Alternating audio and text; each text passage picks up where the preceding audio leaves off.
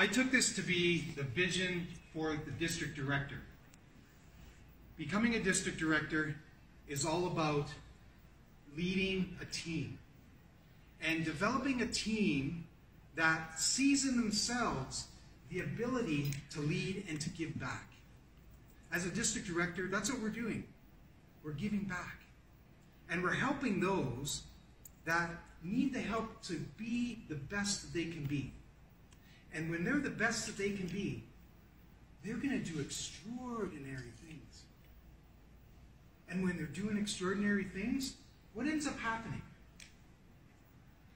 There's a momentum and a change that occurs. And that change can take you from a level of maybe not being distinguished, or not having enough members, or not having enough clubs, losing clubs, retention of members. It can turn it around. And when things start to momentum in the proper and the positive way, things change for the better. And that's why I am here as a district director to help the teams right down to the member to realize their potential. Thank you.